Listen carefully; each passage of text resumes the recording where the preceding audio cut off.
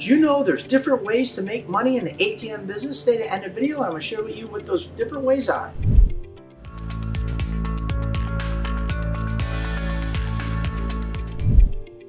Hi, I'm Phil from PDQ Merchant Enterprises and the ATM Mastermind Group page, and we help hundreds of aspiring ATM business owners go from 0 ATMs to ATM Business Pro in as little as 30 days.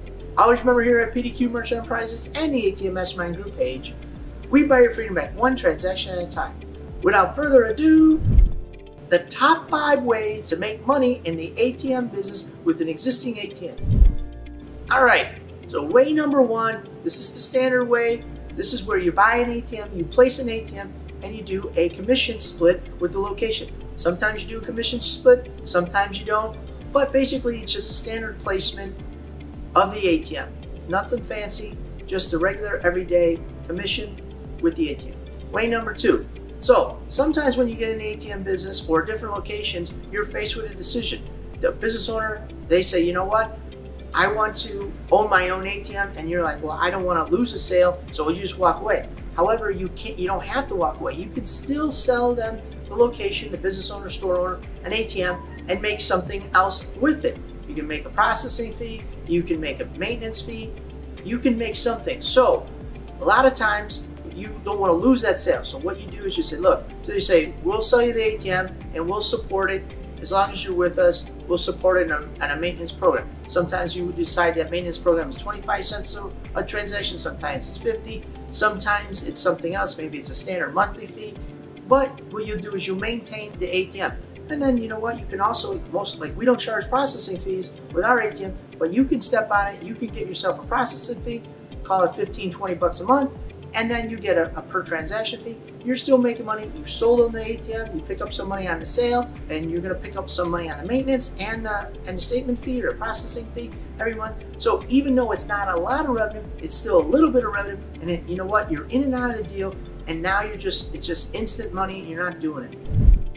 So if you're interested in starting your own ATM business but didn't know where to start, stay to the end of the video and I will share with you our checklist entitled ATM Business Passive Income Checklist, the 5 things you need to know to start a profitable ATM business so you can start earning passive income for your family. You'll earn between $250 and $1,500 of passive income every single month.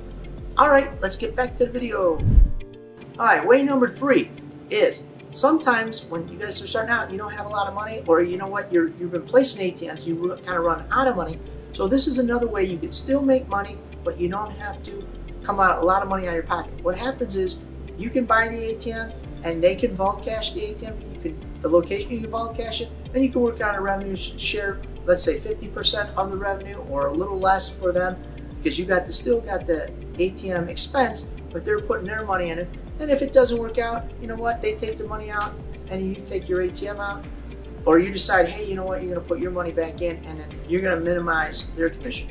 But this is an easier way to grow your business a little faster if you guys want. Again, I'm not a proponent of growing the business fast. I'm a proponent of growing the business slow and steady.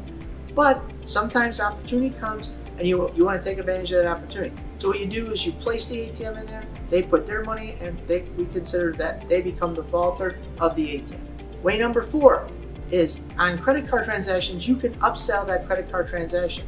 So let's say you're charging $3, and when somebody wants to do a cash advance on the credit card, you can upsell that 50 cents, 25 cents, $1. So we have the ability to do that. So now if somebody comes in, they put instead of a debit card, they put a credit card in there, and you're charging $3. Now it'll automatically charge them for the credit card. So you make that extra $1. Keep in mind, you're only paying the location a per transaction fee. So let's say you were paying them 50 cents and it was a $3 transaction fee. Now on a credit card it's $4. You make that extra $1, 100% goes in your pocket because you're still giving the location at 50 cents a transaction, but you're making the extra. Now way number 5 is you can always add Bitcoin to the ATM. You can make it what we call a BTM, which is a Bitcoin ATM.